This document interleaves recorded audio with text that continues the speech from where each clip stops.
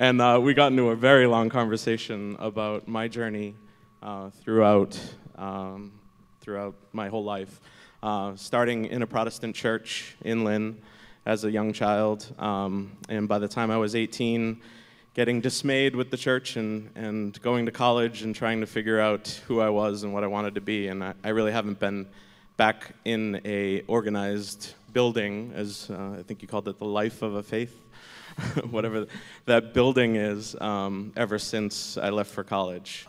I'm here, I'm a friend of Reverend Linda Forsberg from East Greenwich in Rhode Island.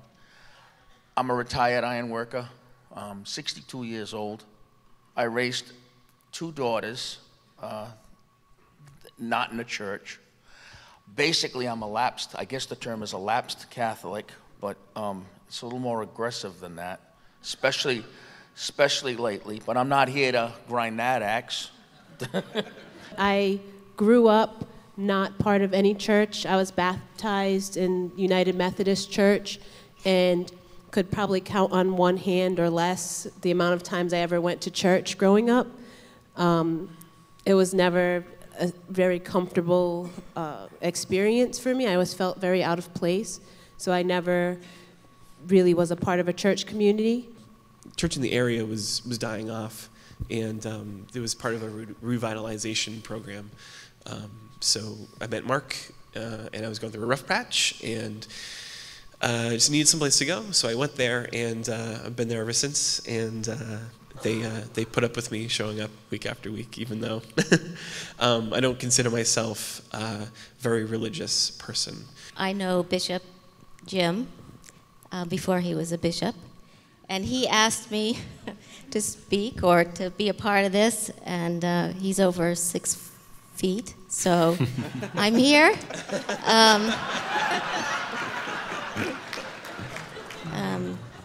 No, I've known Jim and Lisa, his wife, for many, many years. He is a good friend of my husband, and they've known each other since their early 20s.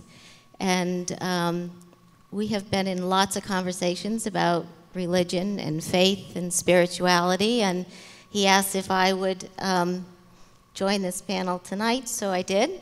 And I do not belong to a faith community. I left home at 17, and I've not belonged to a church since I left home. So let's start with, and we talked about this last week, but it's kind of the question that seems to get framed a lot, which is people say, I'm spiritual but not religious. That's often a way in which people articulate who they are or how they explain who they are, particularly people that are not connected with a faith community. When you hear that spiritual but not religious, does that describe you? Is that helpful?